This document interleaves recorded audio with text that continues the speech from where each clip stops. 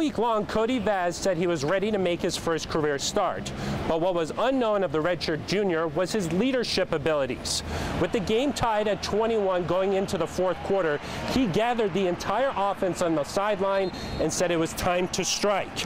I just told them that, you know, fourth quarter is our quarter, and you know, even though we're in their house, we got to come out in the fourth quarter and, you know, take it to them pretty much. Cody was lights out, you know, a great quarterback. You know, he was real poised and relaxed. You know, from the start of the game to the end of the game, it was like nothing changed. I came in with Cody. I knew how good he was. We all did. You know, everybody inside the program. We had faith in him, and we didn't trip when Sean did go down, even though that was a big blow to us. I don't think anybody in our locker room was particularly surprised that Cody played well. I think they know he's a good player and have had a lot of faith in him as a teammate for a long time, so I'm just really proud of him. The Beavers suffered a couple of injuries in the game. Wide receiver Brandon Cook said he just rolled his ankle and should be fine.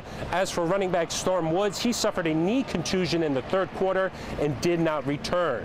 One thing's for sure though, Oregon State is 5-0 for the first time since 1939. With the Beavers in Provo, I'm Phil Milani, KVAL Sports.